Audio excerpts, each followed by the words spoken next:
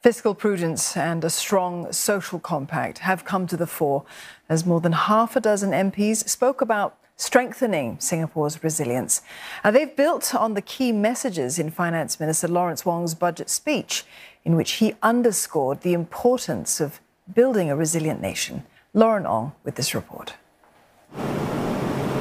This was a $1.7 billion push that has paid off. A liquefied natural gas terminal built more than a decade ago has contributed to the country's energy security and helped it weather the global energy crisis. Member of Parliament Liang Eng-hwa cited this as an example of Singapore's foresight and the need to keep building resilience. There are many more strategic projects needed to be built to strengthen resilience, to reduce our vulnerabilities, infrastructure such as climate adaptations, energy diversifications, food security, and so on. Our best defense against any future external shock, whether it's a black swan event or any catastrophic incidents, is responsible and prudent fiscal management today. He was responding to Finance Minister Lawrence Wong's budget speech that touched on the importance of building a resilient nation.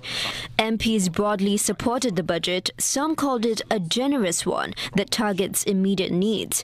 MP Tin Pei Ling held its support of upholding fiscal prudence and principles to protect the country's reserves. I hope that we do not lose that discipline as years pass. We may find it even more difficult to do so in future.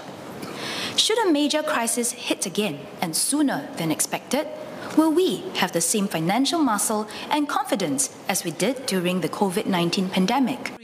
But non-constituency MP Leong Man Wai says more can be done with Singapore's past reserves and that more long-term solutions are needed to help Singaporeans beyond short-term handouts like CDC vouchers and the assurance payout.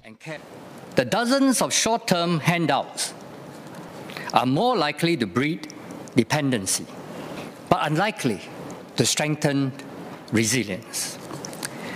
We have said many times in this Parliament that we need long-term programs to give Singaporeans comfort over their current and future financial positions before they can concentrate on becoming innovative workers and enterprising risk-takers to build Singapore into a competitive information economy. Mr. Leong also presented an alternative budget that he says can ensure better financial security and affordable housing.